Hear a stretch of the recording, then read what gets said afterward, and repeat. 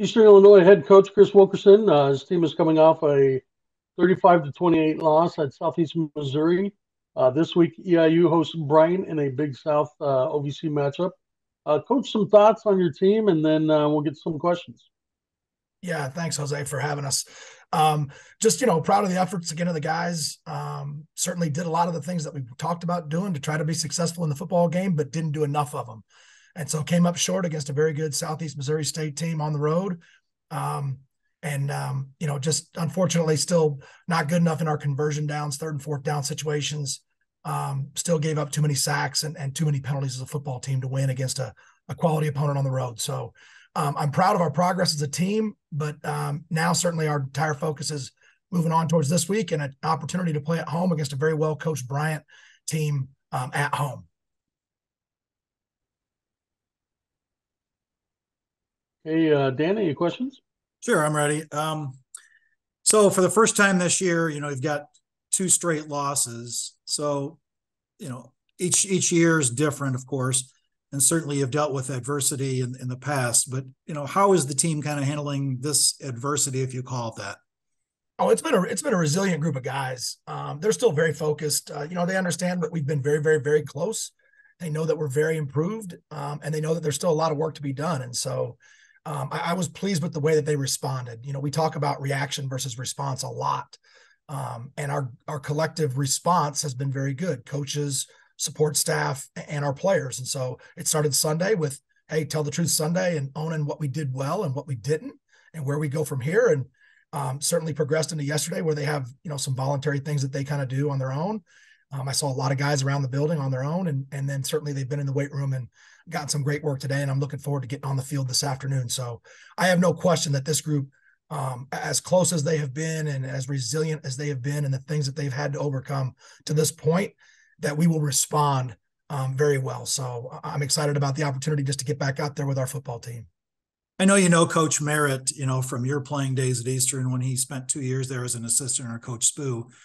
What do you remember about him? Yeah, no, Coach was, fresh out of school. He had played at Indiana University for Bill Mallory. And I remember him coming here and he had a lot of energy and enthusiasm. And, it's this profession is very much like a fraternity. And so we stayed in touch through the years. Certainly he went off overseas and coached in Germany and in Europe, and then came back to the States. And while he was a very successful high school coach down in Miami, I recruited his school at all the different stops that I was at. So we continue to stay in touch there, and he's done a phenomenal job at Bryant. It's come a long way. They're a very, very well coached team. They are a senior laden team. So last week, as we prepared for SEMO, I made the comment that they were the oldest football team that we had played to date. And obviously I don't look at the rosters until we get closer to playing guys, but it's amazing in this day and age right now with the state of college football, that Bryant has 19 senior starters. And I think that's a credit to their university and to their coaching staff and to the culture that they've created to have that many guys. Their kicker and punter, but then 17 on offense and defense. And so they are a very, very veteran football team, and they've been able to keep and attract and retain and develop guys over time. So they played really well. Certainly in different spots this year. They've had a lot of, inclement weather games, but they're coming off a season high 43 points, and their quarterback is the real deal. Kid can distribute the football. He's got a great arm. He can throw it short, intermediate, and deep all over the place. He's got weapons all over the place, and he's very, very capable with his feet. So we've got our hands full, but I know they're going to be a very well-coached team. I know you've got film, but is it more difficult to get ready for a team from a different part of the country?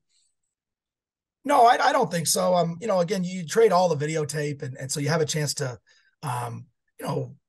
watch everything that you want to watch, all the offensive, defensive, special teams, and you cut it up however you do, and you analyze things, and when it's all said and done, it's still, they may be from Rhode Island and coming to Charleston, Illinois, but it's just another football team, whether they happen to be from Terre Haute or they happen to be from Rhode Island.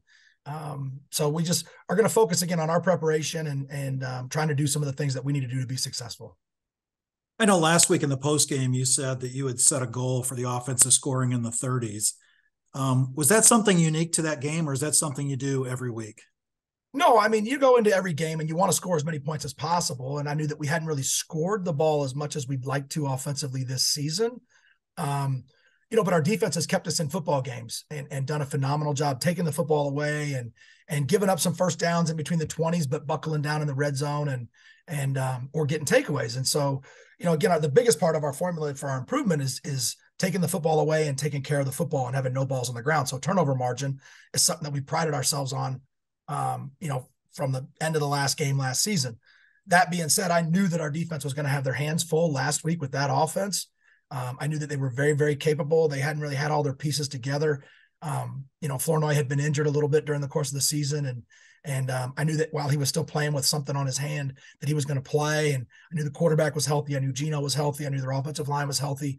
And so I knew that those guys were going to have a challenge. And we were kind of, right on path to do what we wanted to do. And we got another takeaway in the second half and came away empty, ended up unsuccessful on fourth down. And then obviously they scored and they went up 2 scores at some point. We battled right back and got it to within 1. And then their formatted offense, kind of took the air out of our sails, but we got the ball back with a chance. And, like I said, we're driving and just, ran out of time and space. So again, tip of the hat to those guys, but no, it was that week, I figured their offense was extremely successful. And I knew that, offensively, we had talked about it. Hey, we needed to be aggressive. We needed to make sure we finished our drives. We've left points on the board a lot this season, early in the season, and we know that can't continue. So, we just want to improve every week.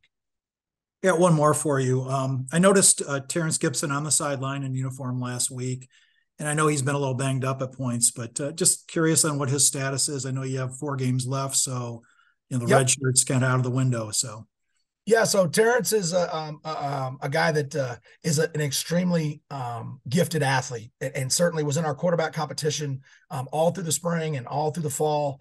And as we, ended preseason camp, it was 1A and 1B with him and Pierce. And, unfortunately, he kind of tweaked his knee in one of our workouts, and we decided to have surgery on it. So we had the surgery. He is back and healthy. He is available.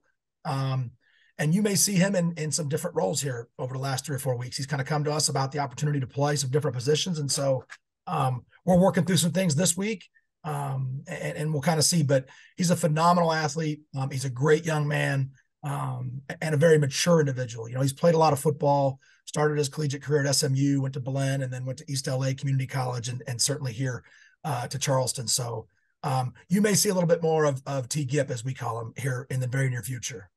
As always, appreciate your time. Jose, I don't know if you have anything. Yeah, Coach, one quick thing. You had mentioned about your team playing in some tight ball games, and of course, dropping the last couple of years. You have one more game before you go into an off week. How hungry are your guys to be sure that they go into the break on a good positive note, and then getting ready to come back to finish out the season strong? Oh, no, it's extremely important, and unfortunately, we played 2 of the better teams, at least preseason wise in the polls out of the chute. And so, hey, it's just about, again, how we respond to this. And it's a great opportunity to play at home. We just want to get to 1-0 to get our first conference win in the league. And then, yeah, it's important before the break. You have that bye week where you get a chance to rest a little bit. This is for us, the 12th straight week going all the way back to preseason. It's the longest I've ever gone in my coaching career. To start a year before having a bye. So I know the guys are tired, but hey, everybody's tired at this point in time during the season. So we're just going to focus on our preparation. And like I said, they're a very quality opponent. Their offense is outstanding. Their defense is active. They're built to stop the run and rush the passer. They got the leading sacker on one end and probably one of the second best pass rushers in the league on the other side. And we haven't done a very good job in pass protection. So we've got our hands full, but we're excited about the opportunity to play at home in another big South-OVC contest. Okay, Coach. Dan, any other questions? Any follow-ups on that? Or no, I'm good. I appreciate both your times. All right, perfect. Thank you, Coach, and good luck to you this week. Thanks a million. Go Panthers.